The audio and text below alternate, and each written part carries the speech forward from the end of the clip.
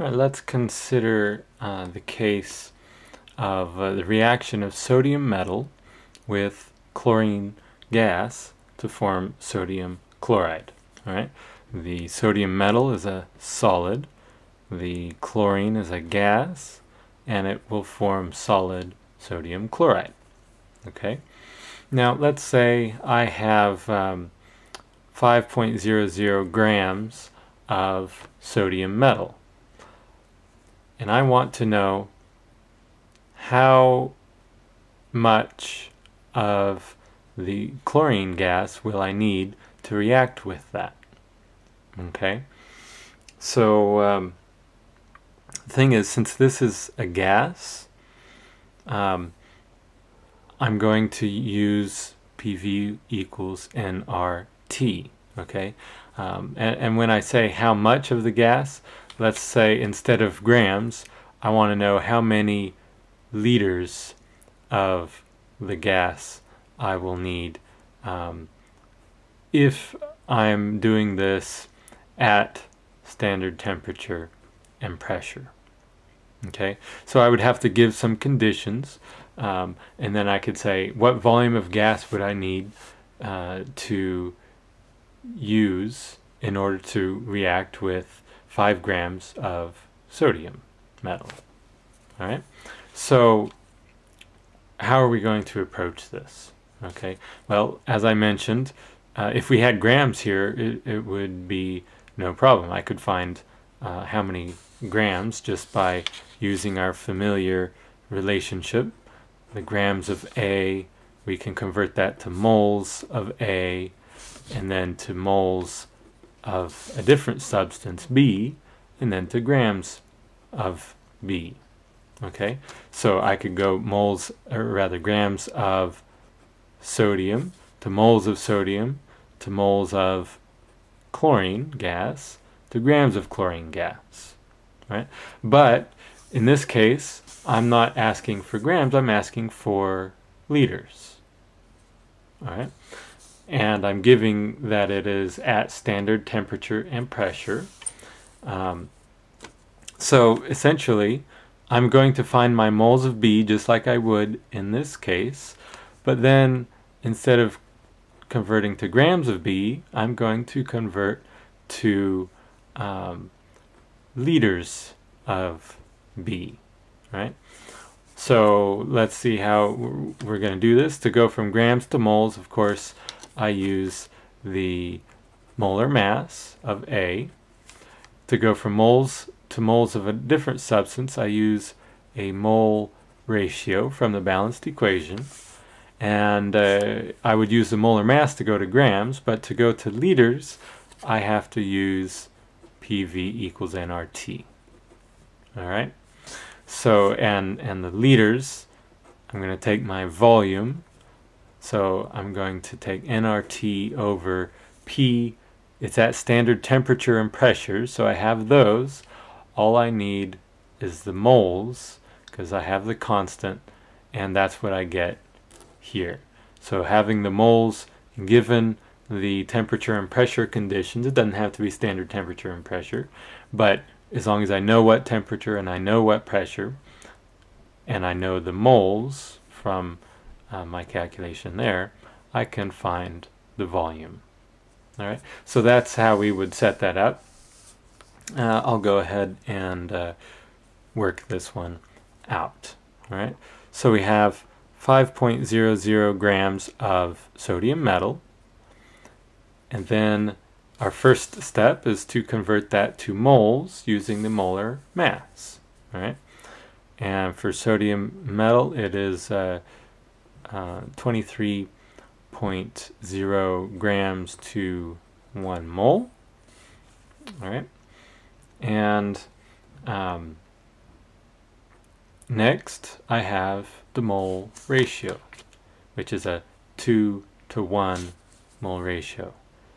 2 moles of sodium to 1 mole of chlorine gas. All right, so now I have moles of chlorine gas. So that's my N.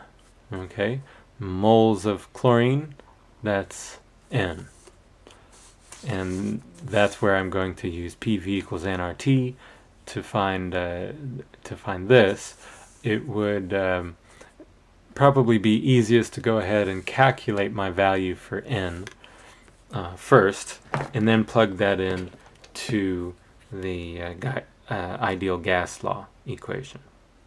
Okay, so all right, let's work this out. We have 5.00 grams of sodium divided by 23 grams per mole, and then divided by 2 to convert that to moles of chlorine. So I have 0.1087. I'm going to give myself one extra significant figure since I'm not done with the calculation. Right? So there's my moles of chlorine gas.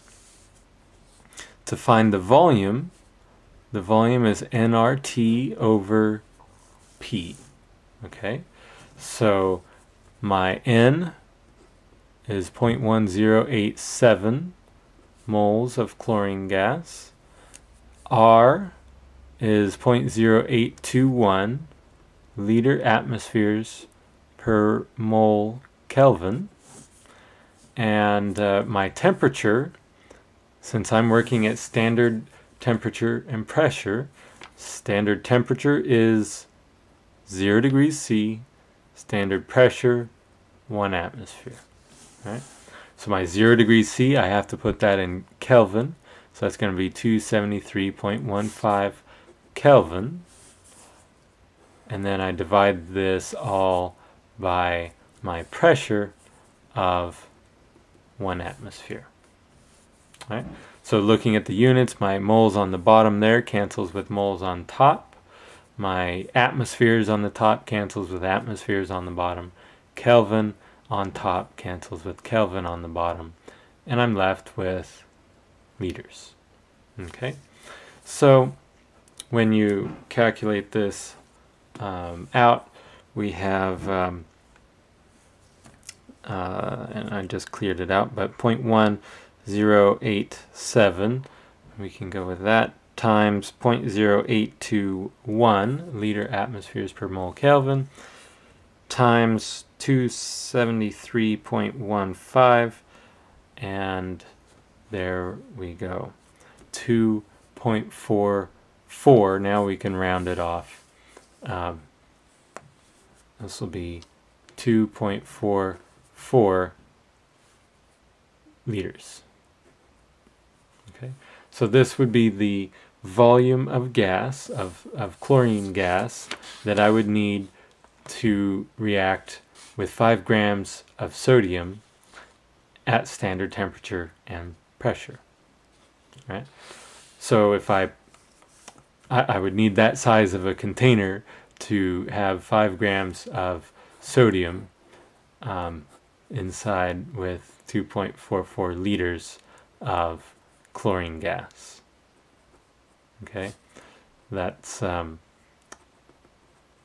that would work. 5 grams of sodium with a container that has 2.44 liters of chlorine. Okay, but the idea is you can use PV equals nRT in conjunction with a balanced equation where you have that mole ratio going from moles of one substance to moles of another. The same old thing that we've seen before. Whenever you get into moles, well, that's our link into PV equals nRT. Whenever we're dealing with a gas, then we can find the moles of that gas, and given its conditions, we can find its volume as well.